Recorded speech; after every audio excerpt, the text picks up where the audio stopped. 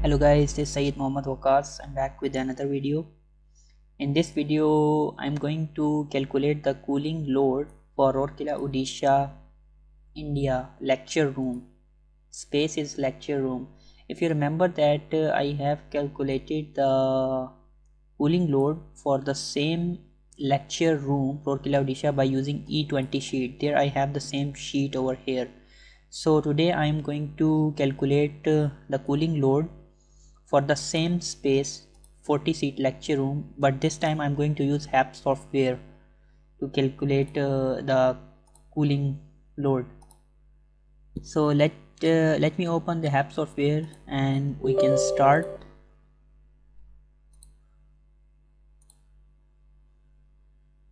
So I have already input all the values into the project of this Odisha lecture room just to save the time, but I will show you everything in detail how did I input everything. So I will open this project.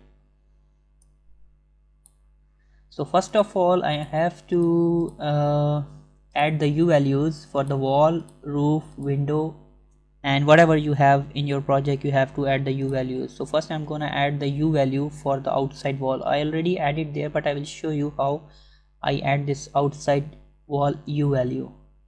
So just open this one by double click, and you can change the name of the wall from here. So outside wall is here, so that's why I added outside wall, and the outside surface color is dark, which we already discussed while we calculate the cooling load using E20 sheet. So since we know that our wall composition, if you remember that the overall heat transfer coefficient U value calculation tutorial which I made about a month ago, I have explained everything about the U value calculation. Go in detail for U value again. So just let me open this overall heat transfer coefficient U value Excel sheet.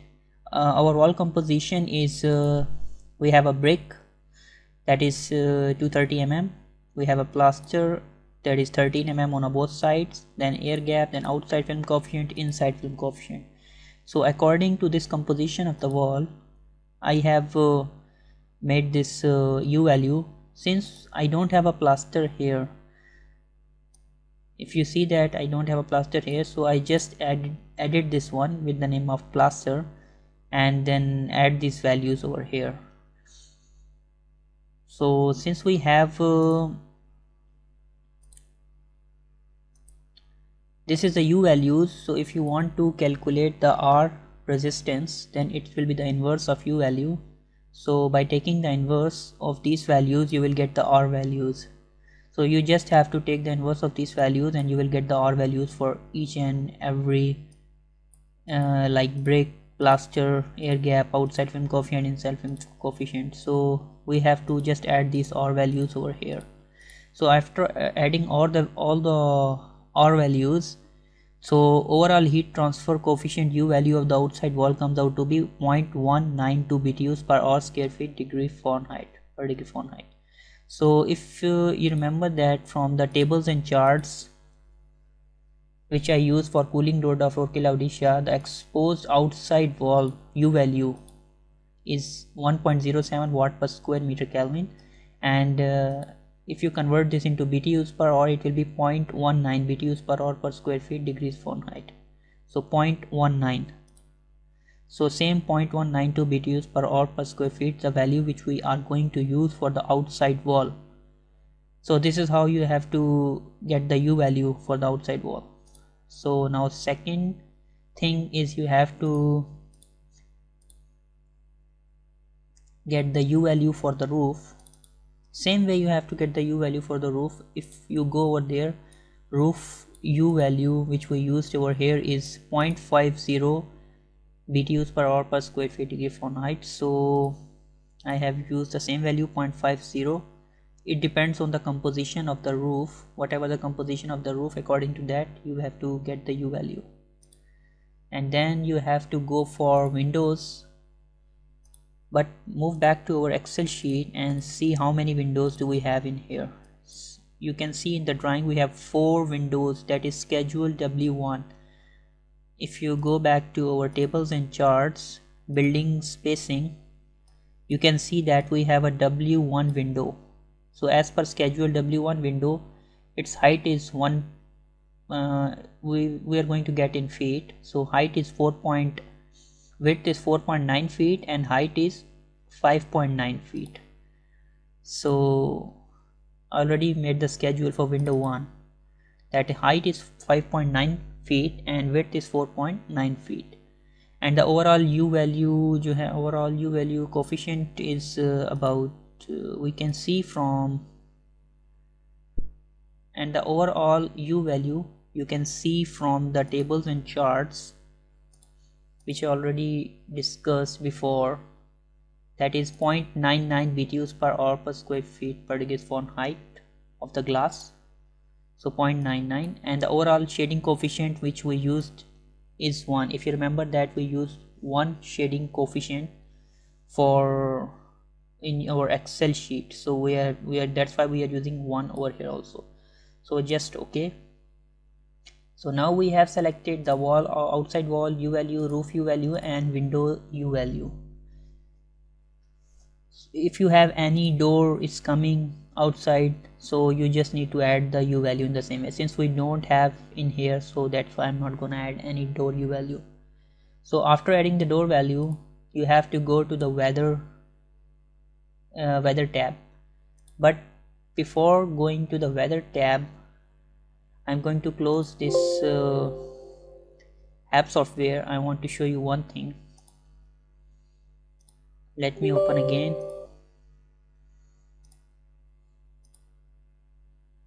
I'm going to open a new one. So let me go to the weather tab over here. If you open the weather tab, we have to select the region first. Its region is Asia and the Pacific, and then location is India, and city. So we don't have Odisha over here. So what I did is I just added the data in here for latitude, longitude, elevation, summer dry bulb and summer coincident wet bulb temperatures, everything. And same way I added the design temperatures also, but I can't edit this designs solar temperature. As you can see that we can edit this temperature,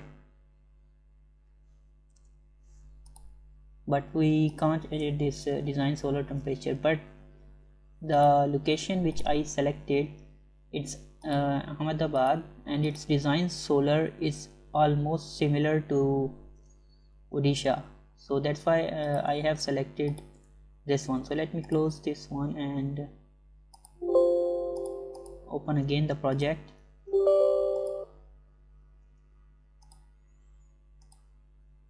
Same Odisha project. So go back to our weather tab. You can see that Asia Pacific and India are Rourkela, Odisha. And the latitude and longitude, if you remember that I show you the design conditions, tables and charts, you can see that latitude, longitude is outdoor design temperatures, and in this video I'm talking particularly about the summer condition. In the same way you can do for the monsoon condition, so I will show you for summer only. So you can see that latitude and longitude is given here, everything is given here. So I have used latitude, longitude and elevation also here. And then summer design dry bulb is 109.4 for Rourkela, Odisha, and summer coincident wet bulb is 89.6 degrees Fahrenheit. So that's why I have used these parameters over here. Since I am not focusing on heating load, so this I can skip, the winter design dry bulb and winter coincident wet bulb. So moving to the, and this one you can keep the same, everything, no need to change. And design cooling months from January to December, we are going to do calculation from January to December. Go to the second tab, temperature. You can change the temperatures also over here, whatever the temperature for your location you can add in over here. But design solar you cannot change this one. But if you see the tables which I provided you for solar heat gain factor values, let me move back to my table charts over here. This is the solar heat gain factor values for north, northeast, and every facing like north, northeast, east, west, southeast, and south. If you see the values over here, that is not a big difference for Ahmedabad and this Rourkela, Odisha. That's why I have said, because I cannot edit this one. So if you see that this value for January is 221 BTUs per hour per square feet, this is 203, you can see over here, and then we have 231 here for December and 213 here for December, and then you can see the values and can compare it. You can see that June is 42 and here we have for June is 39, so it's like very close. That's why I have selected this location, and just select OK, and then move to the next tab, that is space tab. Space tab, you just go there, double click, open this one. Since I have a lecture room, so that's why I changed the name to lecture room, and the floor area is 1322 square feet. If you go there, you can see the area is 1322 square feet. Lecture room area is 1322 square feet. So that's why I have used 1322 square feet, and ceiling height is 11.2 feet. Ceiling height is 11.2 feet. And building weight is average, that is medium, which we have selected over here. So space usage you can select here for the outdoor air that is ventilation requirements. There are different spaces available over here, you can select here. So since we have education lecture room, so we are going to select this one. As you can see that the outdoor air requirement as per ASHRAE is 7.5 for per person, and due to the area is 0.06 CFM per square feet. So moving to the next tab, that is internal. First internal, you will see the lightning loads.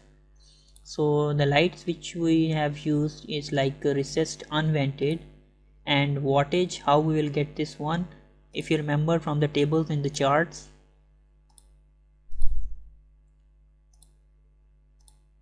this one is for lightning load. Since we have a classroom, lecture room, training room that required 1.4 watt per square feet, so that's why we have used 1.4 watt per square feet over here, and the blast multiplier which we are going to use over here is 1.08. You can get this from the electrical engineer, this value. This is just a preliminary selection. Later on you have to get the exact value for the light wattage. You can get these values from the electrical engineer from their schedules. And the schedule which I'm going to select here is lightning schedule. Over here you can create a schedule over here. You can select the hourly profiles, what time light is going to be turned on. For example, building working hours in the building is like from 7 AM to 6 PM. You can select the profile from here from 7 AM to 6 PM. So other times like from 7 PM till 6 AM in the morning, the lights will be off. So you can select the profile from here because it will optimize your load. So I'm not gonna go in detail, just I have give you a rough idea about this one, how to select the profiles, and you can give the name over here, and then you can assign the profile over here. If you have made profile 1 over here, you can select the design profile over here, and then working days, if from Monday to Saturday, so you can select the same profile 1 from one day to Friday, and if it's Saturday and Sunday it's off, then you can create second profile and the lightning will be off. You can assign some other values to this one. Second profile, like day light is off, then you can select over here. So there is no task lightning, no electrical equipment, you can see over here in our Excel sheet. So then moving to the next tab, that is people. How many people? This is a 40 seat lecture room, so we have 40 people over here. So if you go back to our tables and charts, you can see that seated very light work for the office lecture rooms, that is 70 required is 70 watt per 70 watt per person is sensible and 45 watt per person is latent. So if you convert this watt to BTUs per hour, it will be 238 for sensible and 153 for latent. So already convert and added in over here. And the schedule, in the same way, if people are in the space, you can create a schedule. If persons are occupied or unoccupied, you can create different schedules and you can select according to the schedule. So since I am keeping 24 hour, so just for right now, but you need to create a schedule also. So people schedule I'm going to select over here, and there's no miscellaneous load. So moving to the next tab, that is wall. Since we have one outside wall, that is southeast wall, exposed or sun facing wall, and the area of this wall, you can see that southeast wall, that is 14.17 into the height of room is 3.4, so 14.17 into 3.4, that is 48.1818 square meters. If you convert this into square feet, it will be 481.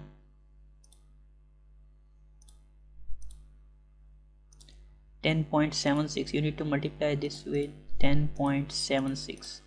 So this is the length, and height is 3.4. This is square meters, so I'm going to convert this into square feet, so need to multiply with 10.76. So the gross area of the exposed southeast wall is 518. So gross area, here we are giving the gross area, not the net area. So window area will give here, it will automatically subtract. So 518 square feet is the gross area of the wall, and window we have 4. This is the window 1. We already created the schedule for window 1, and since we have 4 windows, so we added the quantity 4 over here. And then you have to select the outside wall which we created before here, and then you need to select the window also which we created before, window 1. Then move to the next tab, roof. Since I told you, if you remember that I told you about the E20 sheet, we have a conditioned space above the ground floor, so there is no load due to the roof over here. So that's why we are not going to give any load value over here. So because we have a conditioned space above the ground floor, first floor we have a conditioned space, that's why. Then go to the infiltration tab. Infiltration tab, if you remember that infiltration value which we used over here is, this is the infiltration air, total infiltration air, that is 11.7 cubic meter per minute, which we use in our E20 sheet. So if you want to convert this into CFM, what we have to do, 1 cubic meter per minute equal to 35.314, so 11.35.314, so 11.7 cubic meter 35.314 equal to 413.2 CFM.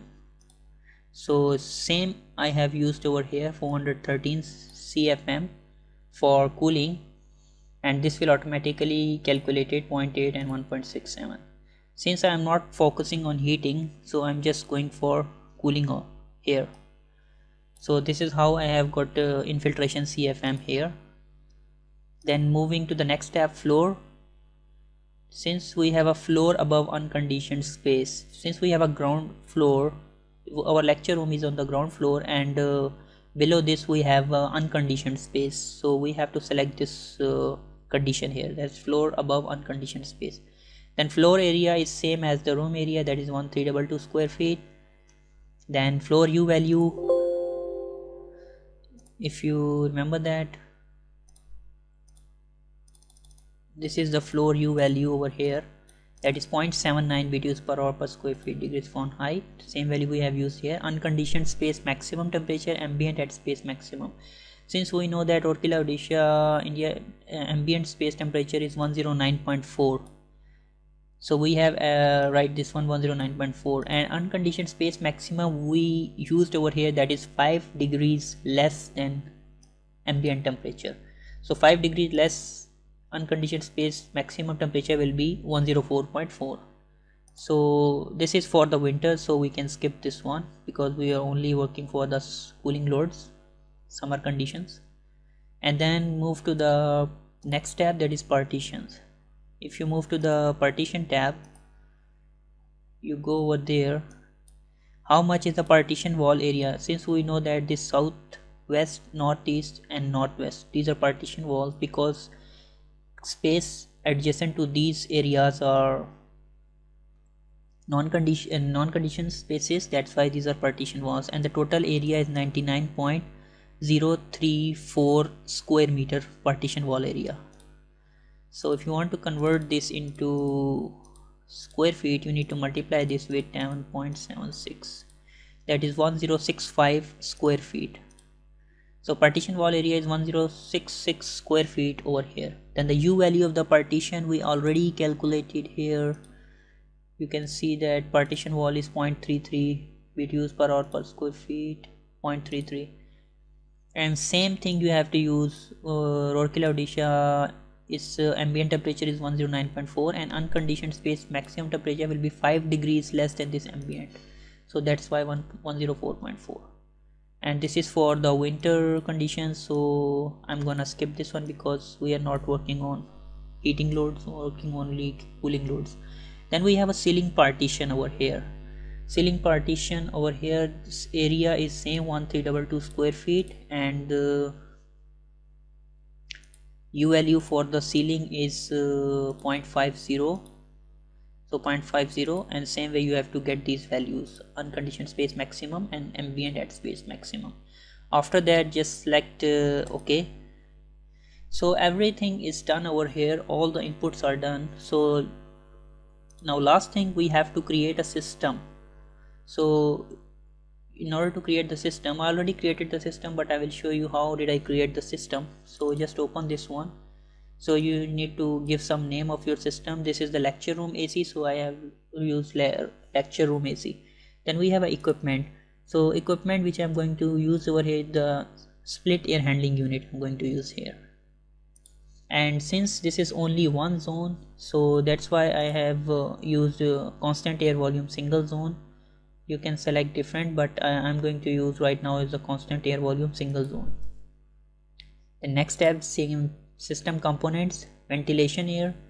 Ventilation we are going to use over here is the constant ventilation. And then unoccupied damper position, we are going to keep it closed, and leakage rate we can add 5%. And then outdoor air CO2 level which we are going to maintain is 400 ppm. This is a standard which we are going to maintain, that is 400 ppm. Then go to the central cooling, and the temperature which we are going to supply temperature which we are going to use is 55 degrees Fahrenheit from the air handling unit. And then coil bypass factor which we are going to use here is 0.12. if you remember that same factor we have used in our Excel sheet. And then central heating, we are not going to use this one because we are only focusing on cooling loads. So supply fan, we are going to use whatever the fan, you can do this thing later, because first we have to calculate the cooling loads. So based on the cooling loads and duct routing, we have to calculate the static pressure. So based on static pressure and CFM, we have to select the machine. So right now we just have to calculate the cooling loads, so just leave this part. And duct system, and then if there's any duct heat gain, you have to add this one here. Duct leakage you have to add in here. So after that, move to the third tab, that is zone components spaces. Since we have one lecture room, so you can click add to add this one in zone. Since we have only one space in zone, so we already have in here. Then go to the thermostat, and then cooling temperature, which cooling thermostat set point we are going to use is 75 degrees Fahrenheit for cooling. for occupied positions. Unoccupied we are going to use 80. Unoccupied means if there is no person inside, or holidays, during holidays it will be 80 degrees Fahrenheit. And then heating, we are not focusing on heating, so only for cooling. And throttling range is normally 1 to 3 degrees Fahrenheit, so we are going to use 2. And then you can select, same way you can create a schedule. If people are not in the space, you can turn off the machine by creating the schedule. For example, if it is used from morning 6 till evening 6, you have to create the schedule from morning 6 to evening 6. Other times it will be off. So same way I already created, so I'm going to use thermostat schedule here. And then supply terminals, this one, all zones, we have only one zone, but we are going to use diffuser for this purpose. And then sizing data, and hydronic sizing and chill water supply temperature, which we are going to use delta T is 10 degrees Fahrenheit. And then sensible cooling safety factor, which we used, is 10% and 5% for latent. If you remember that same factors which we have used in our E20 sheet also. So after that just select OK, and then just select this one, right click and view design results, and then you can create the report for this one. So by selecting all these you can create the report. So I'm going to select sizing, system sizing, zone sizing summary. Since we have only one space in the zone, so it's okay if you select or uncheck this one, it's okay, because we have only one space in the zone. And then hourly air system load from January till December, and then preview this one.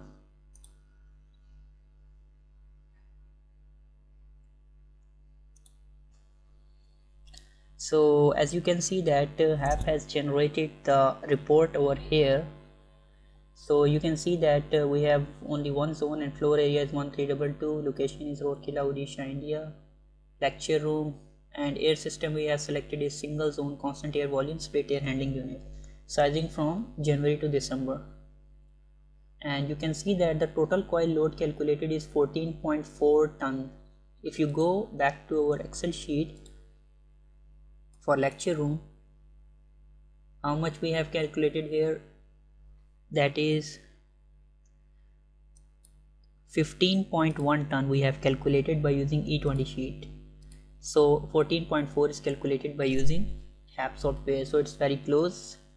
And then total coil load is 172.5 mph, sensible load is 108 mph, and the coil CFM at May 1600, that means May 4 p.m. is the maximum load going to occur, that is 4741 CFM. So how much is the total CFM we got for lecture room is 4741 CFM required. So if move back to our Excel sheet, how much CFM, how much air quantity we calculated, that is 136 cubic meter per minute. So if you want to convert this cubic meter to cubic feet per minute, that is 1 cubic meter per minute equal to 35.314 cubic feet per minute. 35.314 into how much we have here in the Excel sheet, that is 136. So how much? 4802 CFM according to the Excel sheet, 4802. So by using HAP software we got 4742 CFM. That's also very close. So by using Excel sheet and by using HAP software, all the results are almost similar. So and then if you check the sensible heat ratio, which we have calculated by using HAP software, is 0.628, that is 0.63, and here we have 0.67 by using Excel sheet. And then if you want to check, you can see each and every data over here in the report that is generated. You can see the outdoor air requirements. Total for uncorrected outdoor air is 379.3, and then you can see the load summary. you can see the load due to the wall, due to the roof, doors, windows, partitions, ceiling, lights, people. So everything is calculated here. You can see that sensible total load is 98,786 and latent is 37,251, and the total system load is sensible total system load is 1,08,296 and latent is 64,212. so if you sum this means 108 mph. Sensible load is 108 mph, and if you will add sensible plus latent, it will be around 172 mph is the total load, as you can see above here. That is 172 mph is the total coil load, 108 is the sensible load. So after comparing the results with the E20 sheet, you can see that results are almost similar. So I hope you guys learn something from this video. For more videos, keep watching my channel and don't forget to subscribe and don't forget to press the bell icon. Thank you.